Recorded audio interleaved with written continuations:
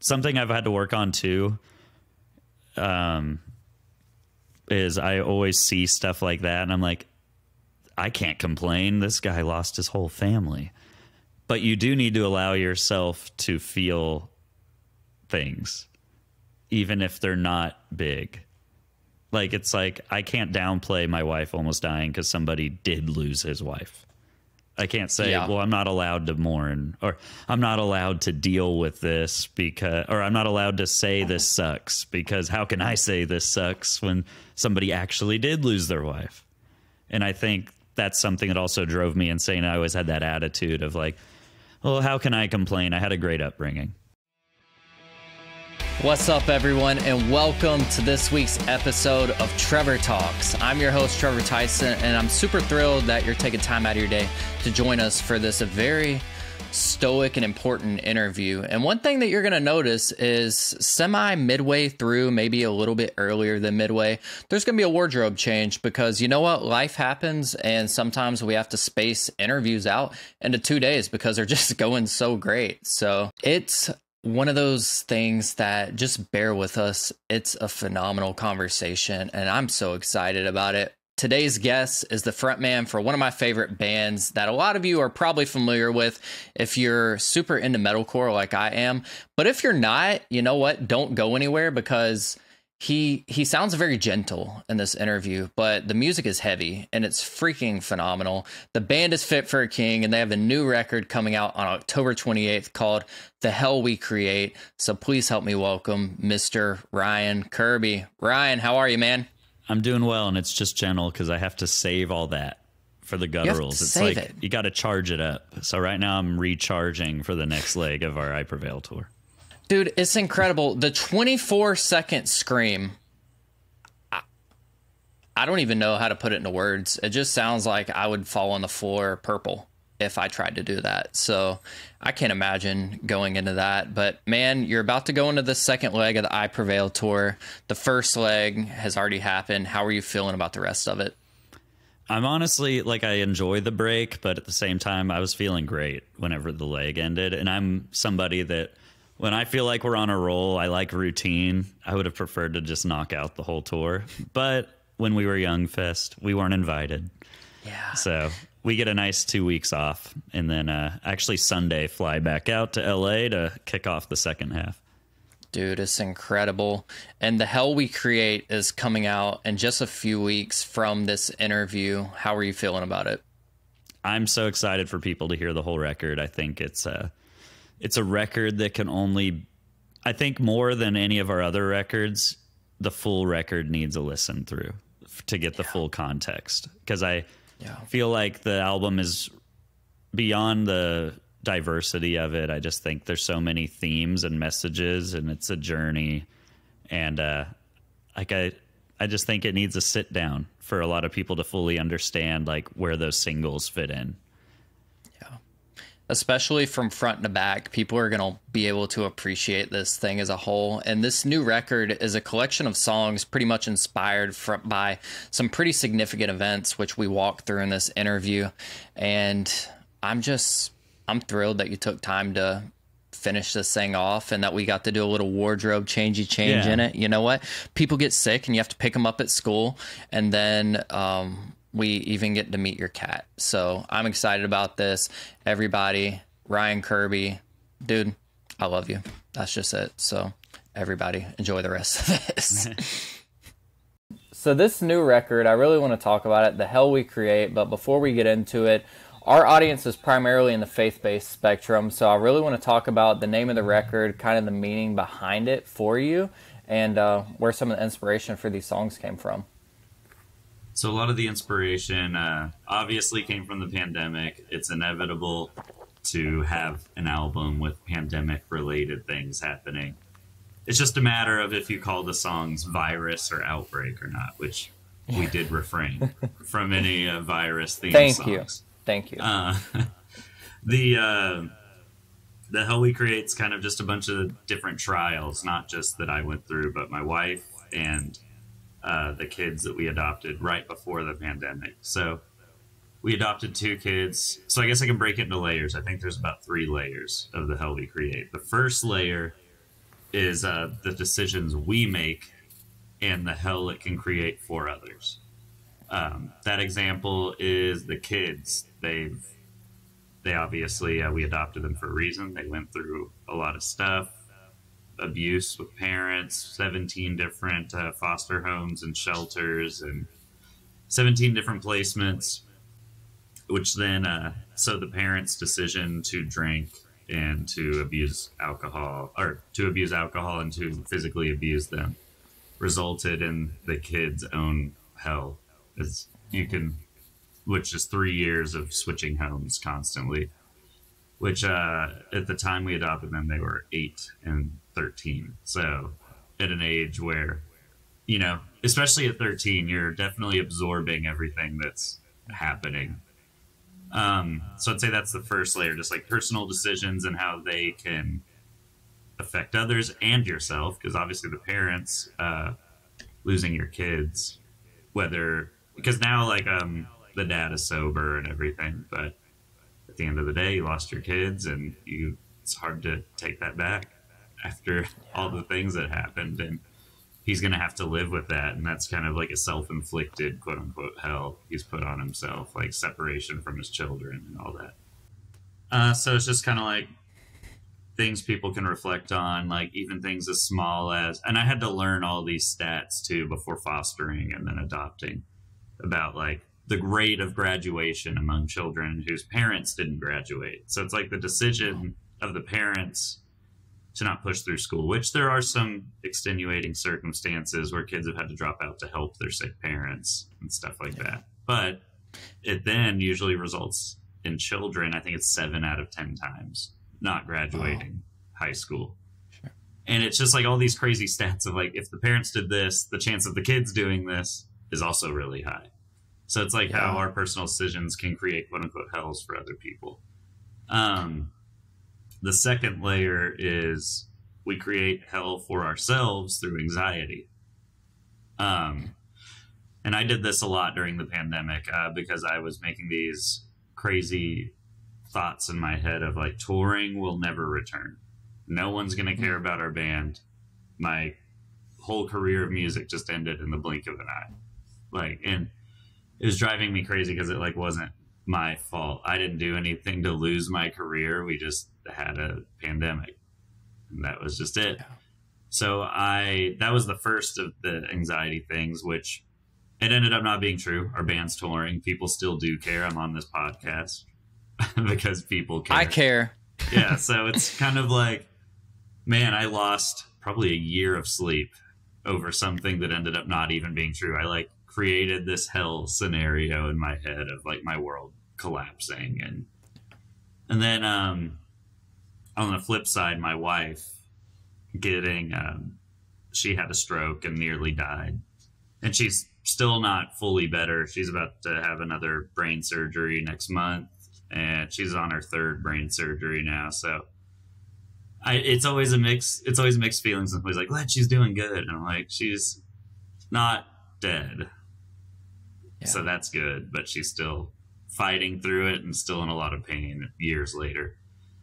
So I think, and then I developed hypochondria after her sickness, where I kept thinking things were wrong with me.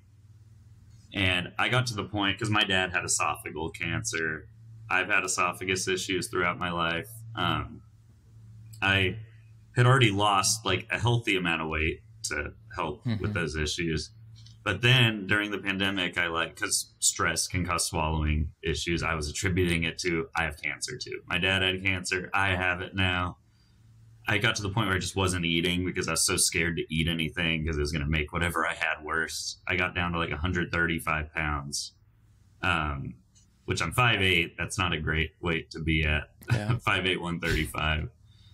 And so I started talking to a psychiatrist then, and she was like, you should just go to the doctor and get a scope done.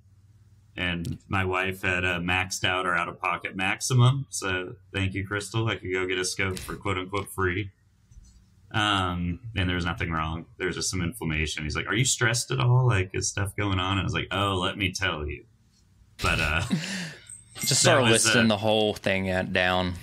And then I just started, all the symptoms I had just went away. So it was stress.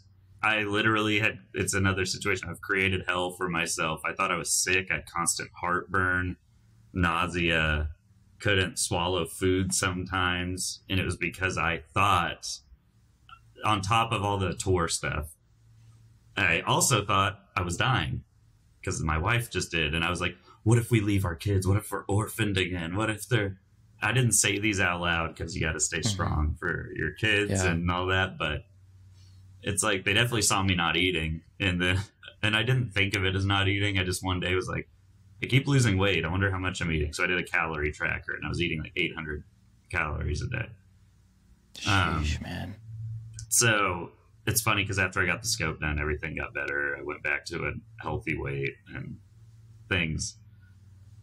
So at least I still struggle a little bit with that since stuff came back, just because my wife's still going through stuff. And the psychiatrist said there's a lot. It's typical in couples, especially younger ones, if one has a near-death experience or passes away prematurely, that their partner usually starts developing some kind of like fear that the same will happen to them, because it almost doesn't feel real till someone next to you that's your age has something really bad happen to them.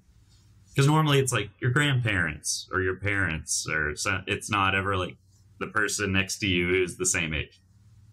And so I think that was a hell that a lot of, and it goes beyond just me, like a lot of people create scenarios in their head that they lose sleep over and they are miserable and depressed, and then those scenarios never come to fruition. And it's like, how many years of my life did I trim off just stressing over things that never happen or will never happen? Some of them, do happen, but I'd say majority of the time they don't. And then the third hell, which this one's the more like quote unquote political, it doesn't take a side or anything, but it's we've created hell through ourselves. And this is something I realized through my wife's condition. Her stroke was due to her birth control. And we looked at like lawsuits and stuff. She took the birth control for 1 month and had 98% clots in her brain after taking it for 1 month. And so we were like, there has to be like a lawyer that could help with this. We found out the company had already been sued like 80,000 times and settled in 2014 with a class action lawsuit. So that's another hell we create. And I know it's popular to go big pharma, but the fact that they were continued after the lawsuit to keep giving people this thing. And I think the stat was 1 in 5 women develop blood clots when taking this birth control. And doctors gave it to her and were like, this has to be malpractice, or this has to be something, because it's essentially ruined her health forever. Like, she has to take a ton of medication and all this stuff. So we kind of create hell through the things we allow or push. And like that, I'm saying like that the greater medical community may push. And I'm not somebody that's strictly holistic. I still will take medicine, and I'll take an Advil if I have a headache. I'll do this. But we're definitely put on a lot of medications and stuff where it just creates more problems than it solves. And that seems like, I mean, I have my own story. Like I said, I had esophagus issues. I took this reflux medicine called omeprazole for 10 years. And I just quit it last month. That doctor was like, I guess if you want to, because I was like, I really want to stop taking it, because I was reading all these side effects of long-term use, and long-term use was 8 weeks, and I was on it for 10 years. Wow. He's like, with your dad's history, I wouldn't risk it. But I'm looking at these negative side effects of like Alzheimer's and osteoporosis and like people dying of normal illness because your stomach acid is low. It's an acid reducer. Mm-hmm. So it's funny, is I quit the medicine, had crazy heartburn, which is typical when you take some, because your body like reacts to making it, like overcorrects. And then I was like, it's not going away. This sucks. And then I realized because of a video on YouTube, it's like, actually, you might have too little because it destroyed the pumps in your stomach.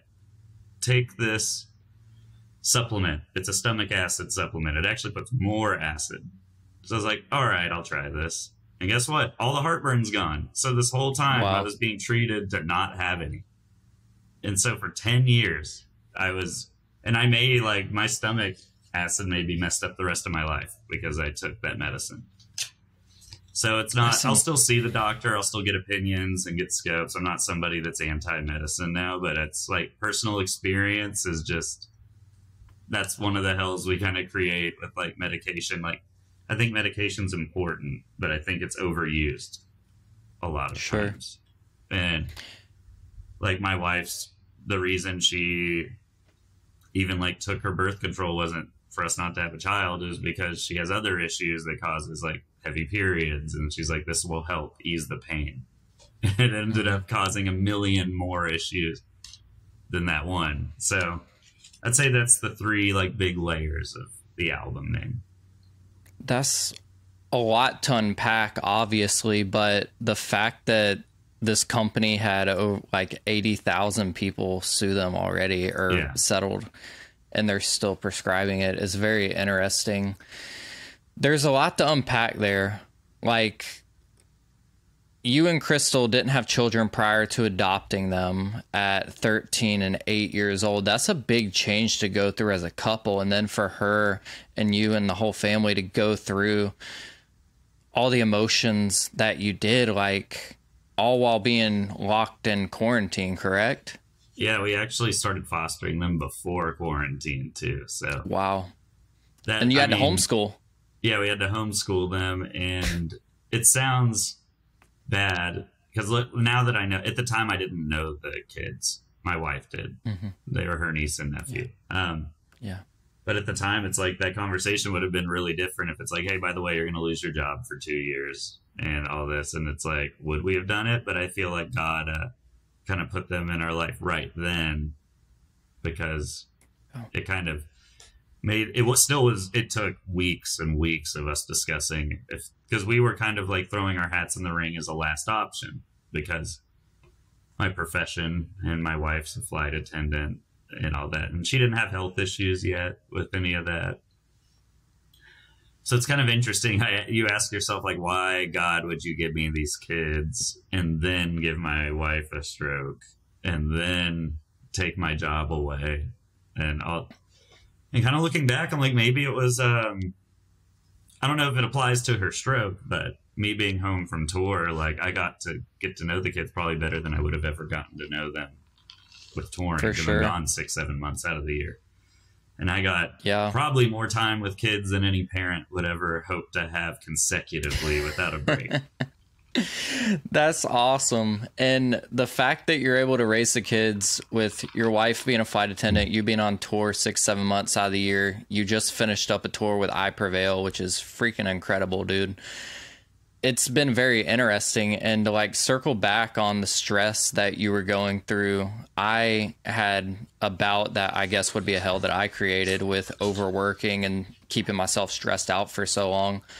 A few weeks ago, I was out doing the Blue Ridge Rock Festival, and I ended up like developing a gastrointestinal infection from, like, I don't know exactly how it happened, but a lot of it was stress. And I ended up, like, the whole time I was there, I guess over 72 hours, not being able to eat or keep a water down or anything. So, like, obviously I was super dehydrated, super pale, no food in my stomach, ended up in the ER. And it's like, you don't necessarily think about these things when they're happening. Like when you wake up, start working on projects until you go to sleep, like not eating lunch, all these unhealthy things just spiral into something crazy. It all could have bypassed if you would just take care of yourself a little more, you know? And for the things that you went through as a family, I can't imagine the emotional toll that it took on you. But after listening to this record and then hearing about the brain surgeries and everything, I can tell there's a lot of that in the record, but a little glimpse for us from an outside perspective looking in, like you were almost a single father. Yeah, with a very short amount of time. With a teenager. Yeah. It's wild.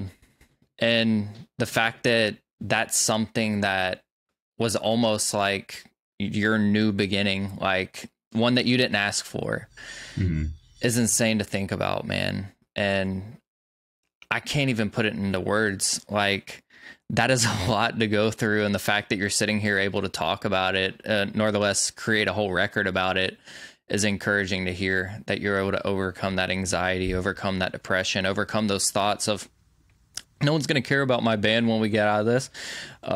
With what I know, like, you probably developed a lot more fans over the pandemic because they had time to sit there and watch on YouTube and get recommended for music videos and such. Like, your career, I think after listening to this record, like, is only going to grow.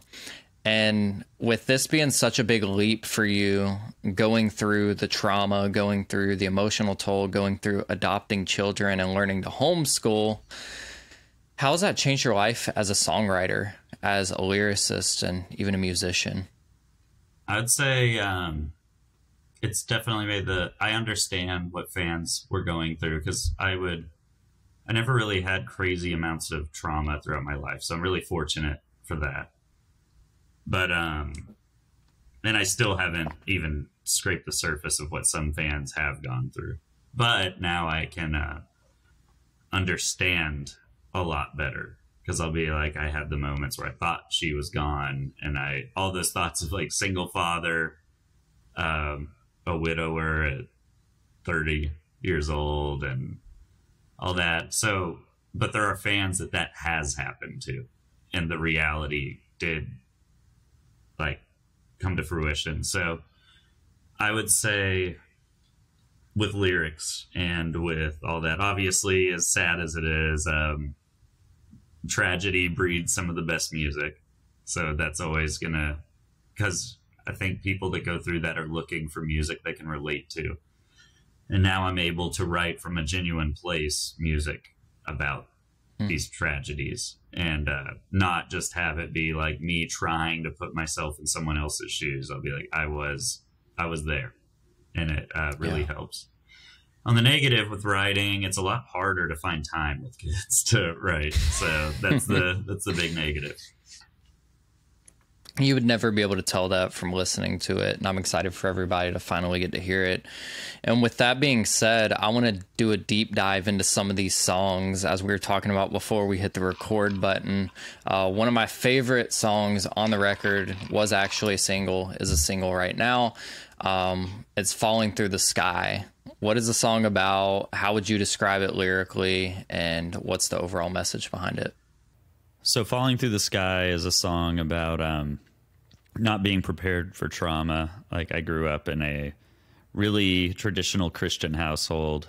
Everything was about give it up to God and it'll be fine.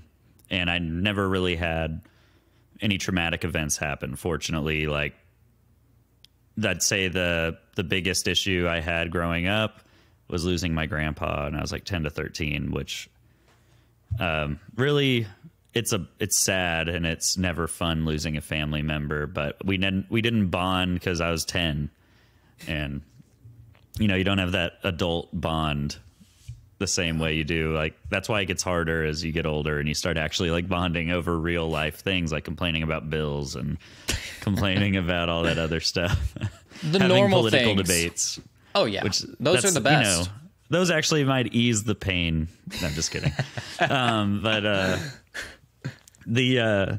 That's also just, my dad had a cancer diagnosis. I think I was 18 or 19, and he survived. So it was like, that was probably the biggest scare I had growing up. So, I was like, I got this, I can handle this. Just bury any anxiety you have, bury any sadness. It's cool. And I was always able to do that because, there wasn't near as much as other people, because I was very blessed to have a normal upbringing, a very trauma-free upbringing. Then when everything happened during the pandemic with, adopting the kids and my wife's health and everything, like, all of a sudden the bury it and give it to God wasn't working too hard. And I think it's because at the end of the day, God's not supposed to shoulder everything and fix everything for you while you put in no effort. Because that's a lot of people are like, you can't just sit back and say, God will provide as you lose your house and lose your cars. And it's like, no, you actually have to go work and you actually have to do stuff. And for me, that doing stuff or the lack of doing stuff was me taking care of my mental health and becoming a mentally strong person. And I'd always thought I was mentally strong because I'm seeing all these people like being depressed or whatever. And I was like, well, that's not me. Just completely brushing off that I didn't have to deal with a fraction of what those people also had to deal with. So whenever things got bad, it just hit me like a truck. And I was all of a sudden, when you can't bury it, when the hole isn't big enough to bury everything and it all comes out, it's panic attacks, sleepless nights, not eating, all that, and not knowing how to deal with it. Because I think, unfortunately, when you have a lot of trauma growing up, a positive, if there can even be a positive to growing up with trauma, is you become, I've noticed it either destroys someone or it builds them into an incredibly strong, resilient person. Like some of the best leaders in the world, best motivational speakers, biggest innovators are people that came from troubled childhoods. But that's not a very high percentage. So trauma is definitely not worth it. It's very few that do it. But I think there's no coincidence. Some of the, biggest people in fields like motivational speaking and all that are people that grew from it and became stronger. Yeah. Now, the downside is when you have a trauma-free upbringing is you have zero tolerance for real trauma because you don't know what real trauma is. And then when it hits you, you're just like, because you weren't like, in a way, like microdosed trauma throughout your life. So you have zero, I had no resilience to it. It just completely overtook me and destroyed me. And Falling Through the Sky is about all that. That's why there's lyrics like, feels like I'm falling through the sky, just free falling, like everything's falling apart. Then the rebuilding life that I've killed, like it's just about anxiety killed life for me. Like I wasn't enjoying life. I was letting all this time I should have appreciated be consumed with anxiety and panic and stuff like that. Running from reality, it's me against the gravity, like the gravity of the situation. It's me just trying to always run away from the reality of things, and then eventually it catches up. That's why it says the world looks so much darker when your body hits the ground. Because it's like you finally just, hit rock bottom as far as that. And I know there's still so much further you can go. And I think that's why that line, they say heaven's above and hell is below. So why do they both feel so close? And it's because you're so close to like, you have God and stuff here, but then at the same time, everything's awful. And you're like, so it's just a lot of that song's just dealing with not knowing how to deal with trauma. And I'd say I'm a lot stronger of a person now than I was back then because of everything I went through. But I would never wish any of that on anybody. And I know there's people that had it way worse. I mean, Karl Anthony Towns in the NBA, I think he lost like 8 family members to COVID. And it's like, and that's something I've had to work on too. Is I always see stuff like that and I'm like, I can't complain. This guy lost his whole family. But you do need to allow yourself to feel things, even if they're not big. Like, it's like, I can't downplay my wife almost dying because somebody did lose his wife. I can't say, well, I'm not allowed to mourn, or I'm not allowed to deal with this because, or I'm not allowed to say this sucks because how can I say this sucks when somebody actually did lose their wife? And I think that's something that also drove me insane. I always had that attitude of like, well, how can I complain? I had a great upbringing. It's like, but yeah, maybe don't complain, but you're allowed to vent and you're allowed to get things off your chest. Because I think it even got to the point where with praying and stuff, I wouldn't pray about things because I'm like, why is this even worth praying about? Like, God's getting prayers from people that have leukemia or people that just lost their child in a car accident. It's like, how could I complain about my wife almost died. It's like, but she didn't. So why are you? And it's like all that downplaying for myself.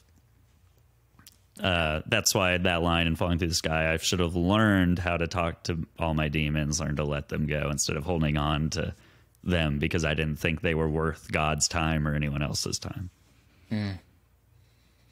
Dude, and that song in particular is just like, yeah, like at times when you're going through trauma, when you're going through the things that really suck in life, it does feel like you're falling through the sky. And I love that you said when you're not microdosed with trauma as a child, like you have to acknowledge the things that people go through. Like, especially when it's in your own life, you're like, what is going on? Why is this happening to me? Like, I didn't do anything to deserve this. And you sit there and try to barter with God when things are bad. But then when things are going great, it's like, what, like, are you actually going to communicate with God? Are you actually going to pray? Like, and it's interesting to think about when you're growing up, you learn these things that as you get older, you realize they're not as black and white as you once believed or thought they were. Yeah. And especially when it comes to mental health and trauma. When I was younger, before I had experienced anxiety and depression for myself, I had no clue how to relate with people, or I thought they were just over exaggerating things until I started having crippling panic attacks that completely took over my entire life for about 3 years. And it's like, whoa, like it does feel like I'm falling through the sky. And you're so desensitized to it that you look at people and you're like, well, somebody just tell them that it's not that way and they'll be fine. And then when you realize you have panic attacks, because looking back, somebody could have said that to me about the touring and people not caring about my band ever again, because they could have been like, you guys have 1 million monthly listeners. You just sold 11,000 albums first week. How on earth are you worried about? It's just anxiety doesn't make sense a lot of times because people could point out to all the reasons you shouldn't be. Like if you're anxious and you're overworking yourself, somebody might look at you and be like, yeah, but you're being productive. You're doing this. And that doesn't help your anxiety. It's just, yeah. So I think that's something I had to learn because I used to look at people and like, why don't they just not be stressed out? And I realized how dumb of a mindset that was. Dude, I just went through that, like overworking the crap out of myself. And it's like, why not just don't do that? So I've taken like healthy steps. Yeah. Like work less, like, on my phone, like I no longer have any kind of email access. Like that is exactly what I needed. Like being out at dinner and just start checking emails, and it's like, what are you doing, dude? Like you're supposed to be calming down. You need to have a time where you're clocked out for the day. Oh yeah, of course, dude. And especially the part of the song where you're just like, when nobody hits the ground, and it's like that reminds me. When you see like Ryan Kirby or you meet Ryan Kirby in person, you hear your voice, you're like, where is that coming from? Yeah. You have such a growl and such a screaming voice. And it's like, where did you even learn how to do that? Like, it's insane, especially that 24-second growl you've been doing on the I Prevail tour. Like, I get tired thinking about that. I'd probably like pass out and be purple. So that would be me falling through the sky. Like everybody would be like, that dude just passed out.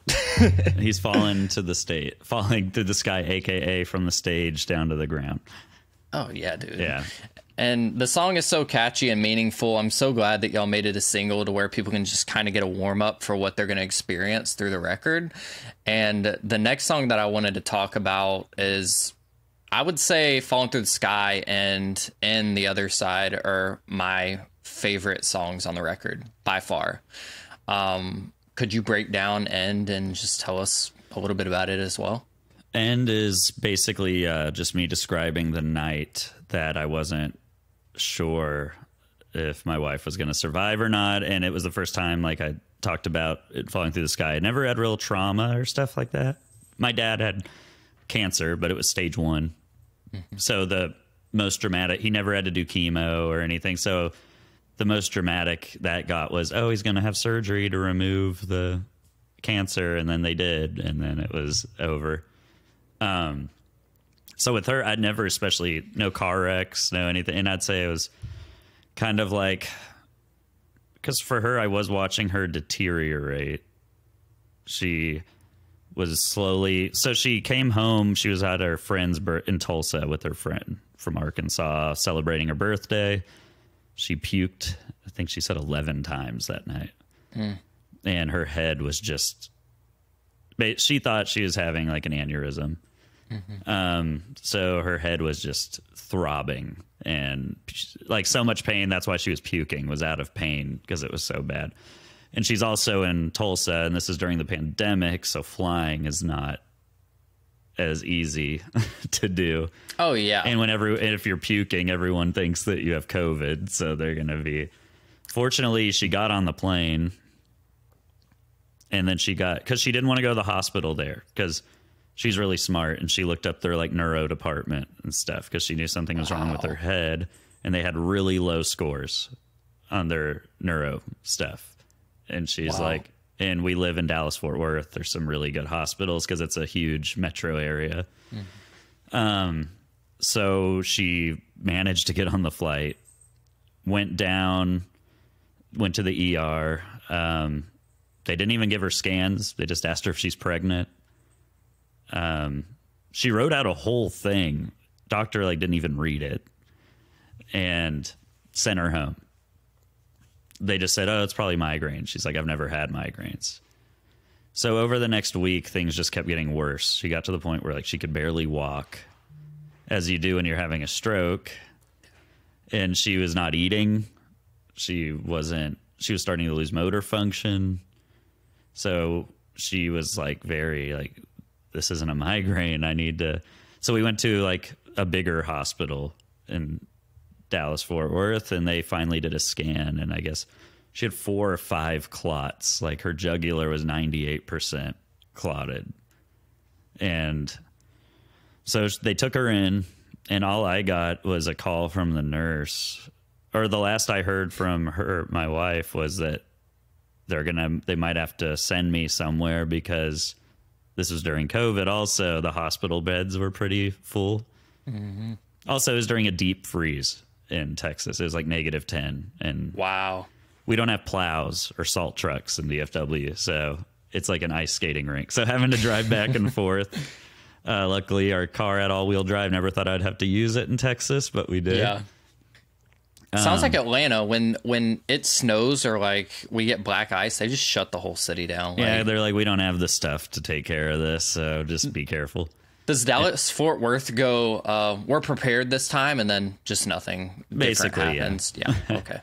Sorry to interrupt. That's just funny to me. So the last I heard was that she was going to have neurosurgery. And I'm looking at they basically said if it gets worse, they're going to have to do a surgery which has like a 70% success rate, which I'm like, that's not a good success rate. And because of COVID, scary. I like wasn't allowed in there a lot of this time. No family. I mean, you all saw the thing where like people were dying and they weren't allowed to have family in, and they would just show it on an iPad and stuff like that. So it was during that part of the pandemic. It was during the 3-month period where Texas that actually cared about it. Yeah. The rest of the time they didn't. Same with Georgia. Yeah. It's like, what's a mask? It was like, it just happened to be during where Texas took it seriously. So I was eventually able to go in with her once they got her a room and all that. And this song takes place in the time in the room where I genuinely don't know what's going to happen. She can barely speak. They're giving her blood thinners, hoping their goal is to make it less bad or like not progress anymore. Because they're like, if it cannot progress, we can avoid the surgery, because the surgery is really risky. You have to like go in through her veins and into her head. And if you accidentally do anything wrong, then you die. So they were really trying to avoid it.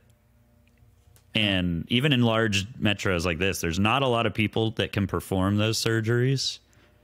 There's like a handful because it's such a specialized thing, like going in through veins and all that. So they really try to avoid it because you have to like share 5 of these types of doctors for the whole metroplex, because brain surgery is not like an everyday thing. Yeah. Fortunately, the medicine did stop it though, but the whole album is like dealing with the prospects of losing her, and just like the other side is talking about, like the other side of this, like I don't think I'll survive the other side. The other side is living life without her, being a single dad, doing all, like, just the idea of all that. And that's why it even got to the side where it's like, I would rather die too. That's why it's like, I'll follow you to the other side. Yeah. And then the end of the song is kind of the realization of, because that was my first brush ever with like death. Like, she didn't pass away, but it was the first time that was like a realistic thing, and staring death. And that's why the one-liner, death comes for us all. It says, fighting with fate, facing reality. There's no escape, no refuge I can see. Death comes for us all. And it's like, because I had dealt with so little of it my whole life, it's like the realization that at the time she was 28 or 29. And I'm like, it doesn't matter. It comes for everyone. It's just a matter of when, not if. And that was kind of what drove me into like a lot of the stuff with being like a hypochondriac and all that, with me thinking something is wrong at all times. And so, yeah, that song is just a description. All the lyrics are kind of just describing what's happening with the situation, and me battling with like what happens after this. Yeah. And the fact that you had to go through that and were able to go through that, and she survived, she's still here. Like, there's still going to be some things that aren't necessarily the same as they were, but you were able to work through that.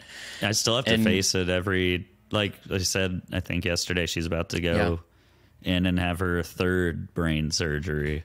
So every time she goes in, it's almost like refacing those, because she had like veins collapse and they have to go put things into them to try to make them open up again.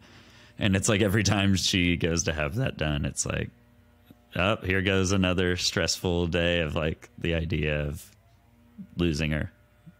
Yeah. And the line, or I don't even know what you would call it, that was the sickest breakdown that I've ever heard in my life, by the way. The death comes for us all one.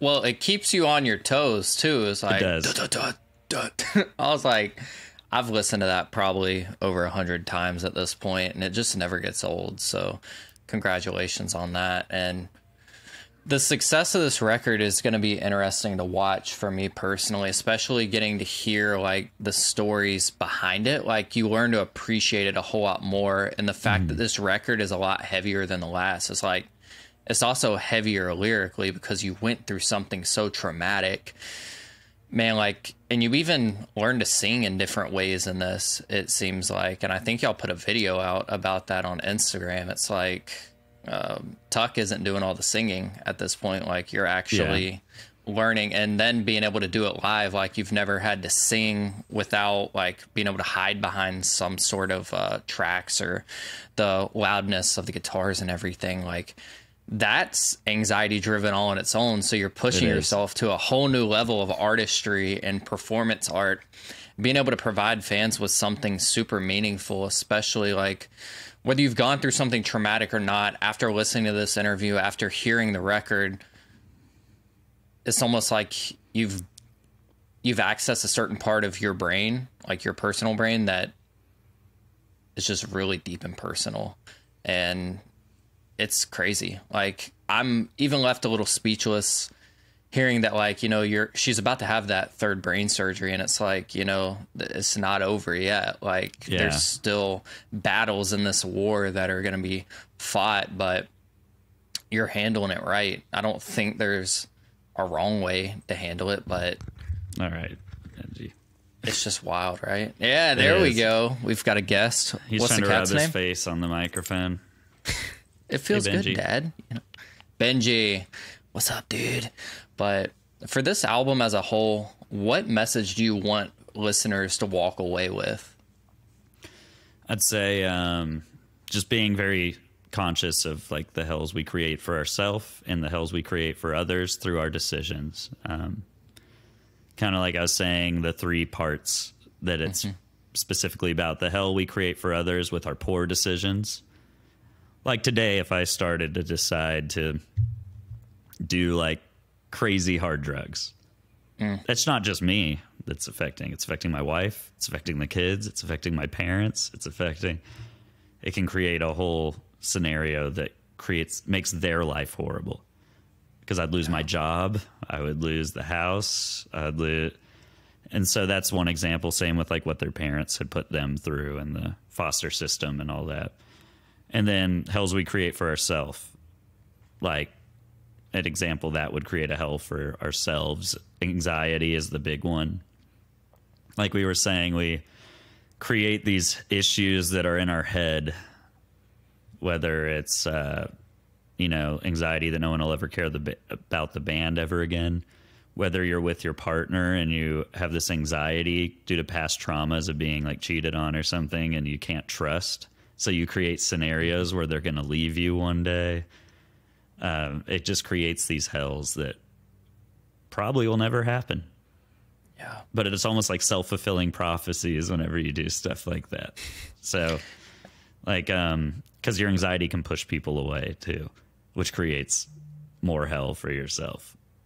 So, and then like I said, the whole thing with like the birth control she took and pharmaceuticals and how we overprescribe medicine or we eat bad, that can create a hell for ourselves. Health is also something we can, if you smoke cigarettes every day, like a pack a day, and then when you're 60, you get lung cancer. Yeah. There's probably a direct line to the pack of cigarettes you were smoking every day. And obviously that's not always the case, but it's not helping. And it's like we make decisions every day that can create hell for ourselves. So I'd say the takeaway from the record is just being aware of, am I creating this for myself or for others when you do make a decision? It's kind of like those days when you're just feeling great, nothing's wrong with your body, and you decide Taco Bell is a good thing to have for dinner, and you create a hell for yourself. You do. The bathroom is hell next. I was going to say, it can even go on micro levels like that, where you're just like, or, when you get that milkshake and you're like, that was a bad idea. That was so bad for me, but it was so good at the same time. So if there's someone out there that's created some sort of hell for themselves, or they're going through something traumatic right now, a personal message from Ryan Kirby, what would that be? Don't be afraid to ask for help. Don't be afraid to open up. You don't even have to directly ask for help. You could write music. You could create art as a way to express it. That's what I did with this record. And it really helped. And I think the biggest thing is being able to talk about it. And don't think that any issue is too small to talk about, because I made that mistake for a long time, and eventually a bunch of small issues turn into a large issue. Yeah. It's crazy. Well, everybody, if you're listening, be sure to check out The Hell We Create on October 28th, and go check out some of the merch. It's phenomenal. The artwork is crazy. I'm in love with the record, so I'm so proud of you and the guys for creating something so meaningful for people. We're going to have the links for all this stuff in the description below, and be sure to check out the band's website for upcoming tour dates and such. And if you're struggling today, please, if you're watching on YouTube, you can comment in the comments below, and the heart support wall is linked into this video, to where people will be able to respond and provide some help in this time of need. We love you guys so much. If you're going through those moments, know that you're not alone and that it will get better. And we'll talk to you guys next week. Bye now.